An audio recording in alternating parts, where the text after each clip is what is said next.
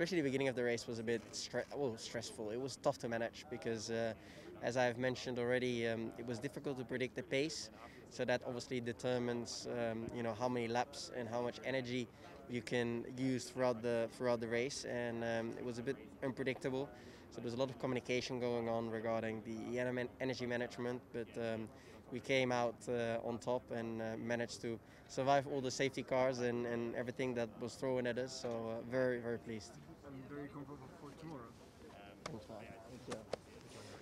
Well, we're obviously in Group 1, so it's not going to be easy, but we will do everything we can to score good points again.